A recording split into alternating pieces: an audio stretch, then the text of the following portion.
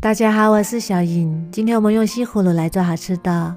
首先准备2到3个西葫芦，清洗干净之后擦成细丝，像这样就可以啦。然后加1勺盐，再用手抓拌均匀。抓均匀之后腌制10分钟，腌出水分。再准备300克面粉、3克酵母粉，再加180毫升温水，一边倒一边搅拌，搅拌成这种面絮状就可以啦。然后用手揉成面团，这个面团要稍微柔软一点，像这样就可以啦，非常柔软的面团。然后盖上醒面20分钟。我们今天做棒发面的饼，只需要醒面20分钟就可以。再准备3个鸡蛋打入碗中，加1勺盐，然后用筷子把鸡蛋搅散，搅拌均匀。锅中油温微热，倒入鸡蛋液，然后用筷子快速搅拌，炒成鸡蛋碎，像这样就可以啦。先盛出来，装入碗中备用。我们的西葫芦也已经腌出了水分，再用手把水分挤干，尽量挤得干一点，然后装入碗中，抖散备用。这是我提前泡好的粉丝，把它切碎，装入碗中，再把鸡蛋碎也加进来，再加1把虾皮提鲜，再加适量的葱花，然后再来调味：1勺生抽，1勺蚝油，2勺芝麻香油。西葫芦和虾皮都是咸的，就不用再放盐了。然后搅拌均匀，这样我们的馅料就做好啦。我们的面也已经醒好啦，像这样棒发的状态就可以。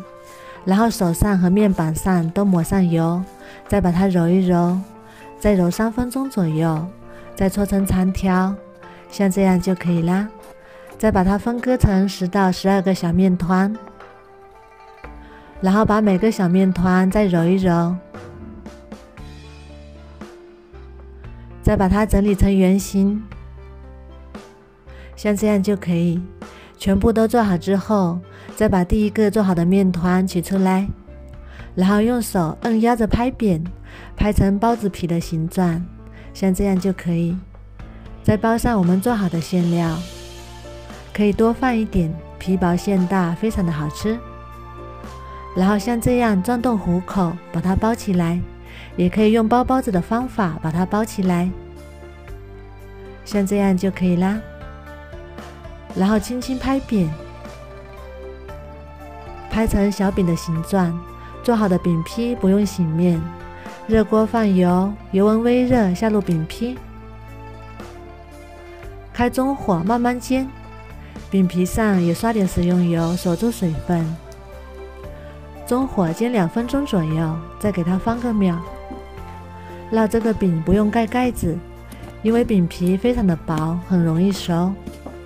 像这样重复翻面，烙至2面金黄，小饼全部都鼓起，然后用铲子按压不塌陷，立刻回弹，就已经熟啦。美味的西葫芦馅饼就做好啦。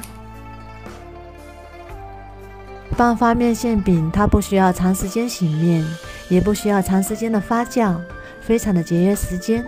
刚出锅的时候，这个饼皮是脆脆的，劲道又松软，里面的馅料也是非常的鲜香，皮薄馅大，非常的好吃。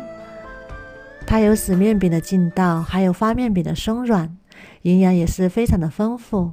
如果你喜欢也试试吧。喜欢我的视频就关注我吧，谢谢您的支持。